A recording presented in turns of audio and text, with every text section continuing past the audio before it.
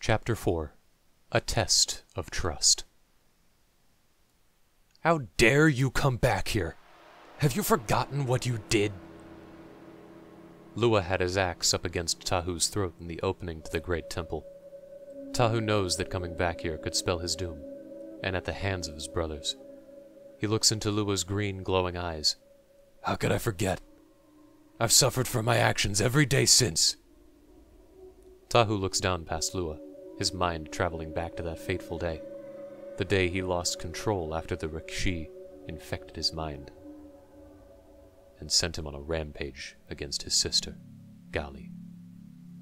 The day ended with Gali dead in Anua's arms, and Tahu being banished to the darkest corners of the universe. His mind comes back to the present again. He looks at Lua, then at the axe up against his throat. I found something, brother. A chance at retribution, and a chance at rebuilding what we lost after Mata Nui was defeated. Lua looks at him with skepticism. Can he trust Tahu? Can he trust the former Toa that gave in to his anger and shattered the trust bestowed upon them by the Matoran? What could he possibly have found that could rebuild that trust and bring them retribution? Lua removes his axe from Tahu's throat, sheathing it on his back. Let's talk.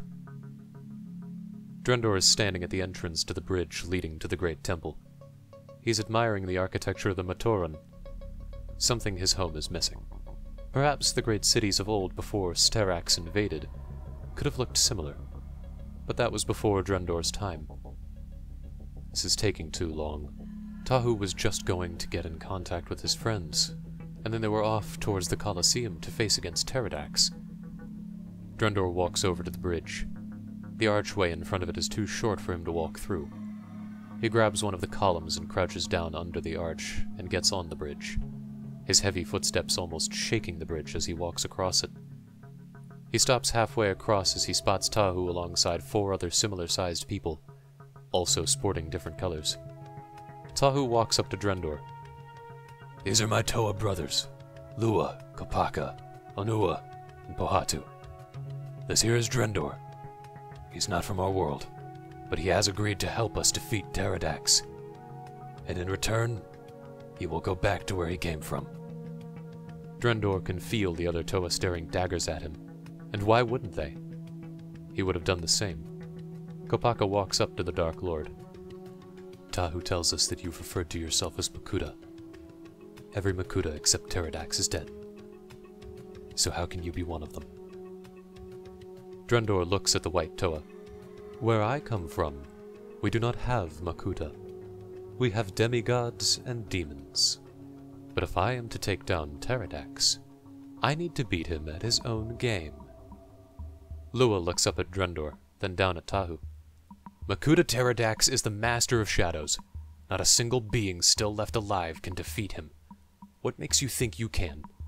Pohatu points towards Lua and looks at Drendor. What Lua says is true.